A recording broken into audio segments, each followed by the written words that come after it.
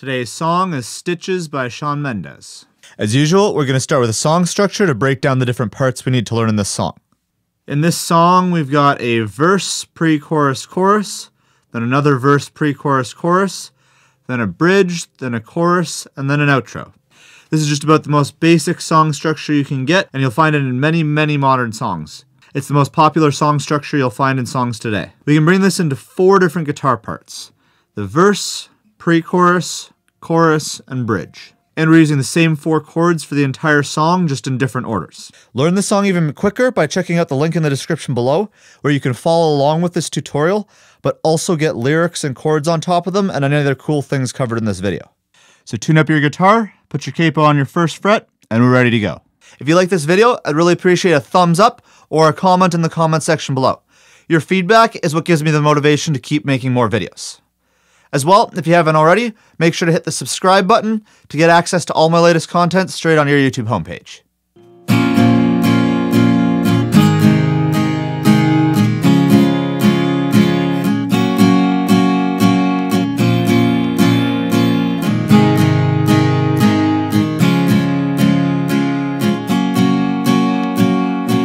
In this song, we've got A minor,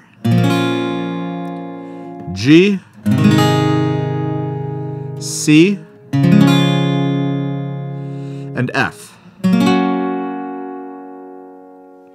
So let's start off with the verse. So this isn't too complicated. We're playing on the 1 and the and on beat 1. And then for beats 2 to 4, we're just playing on the and. Then we're playing each chord for 1 bar. So counting along, this is going to look like this. 1 and 2.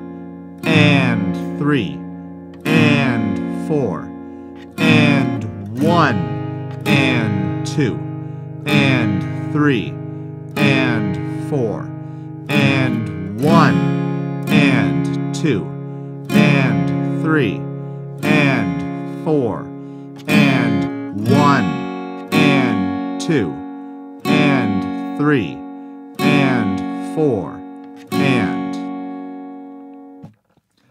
That's all there is to it.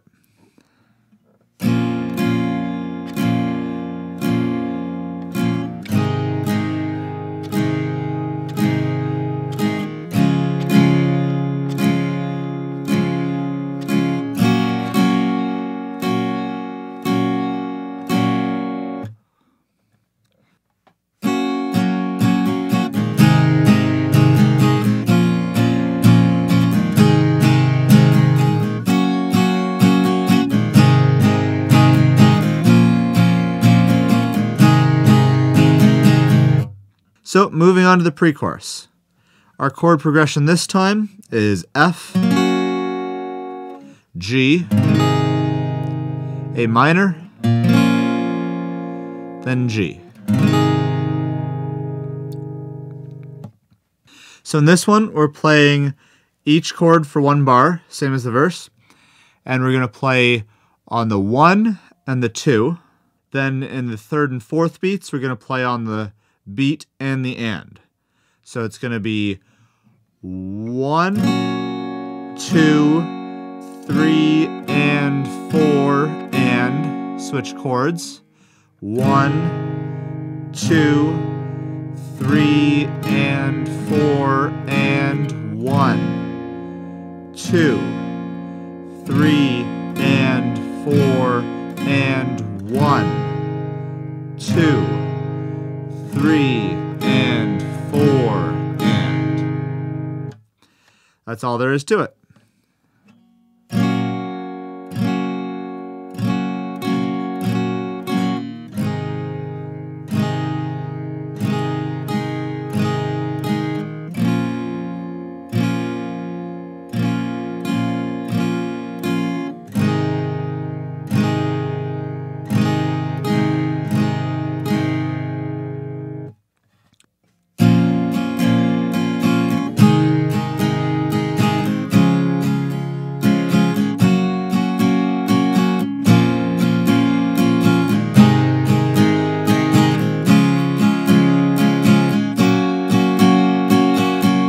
Moving on to the chorus.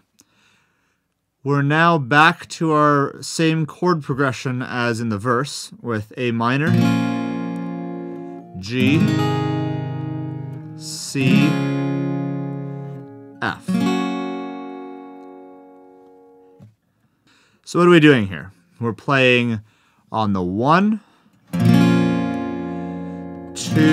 and the and of 3, then 4,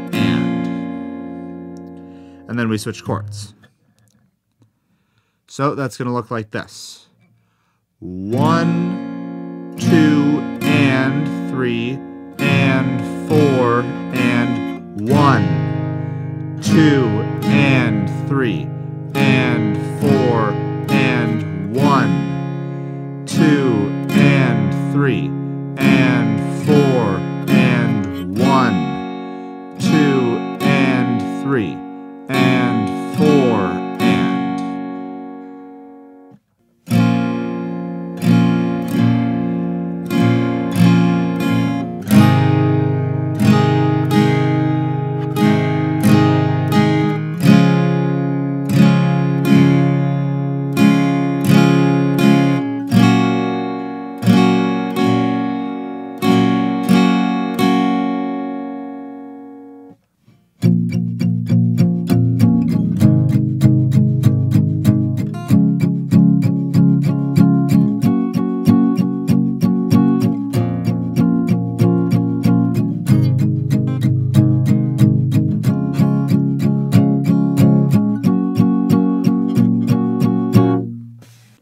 Now, finally, the bridge.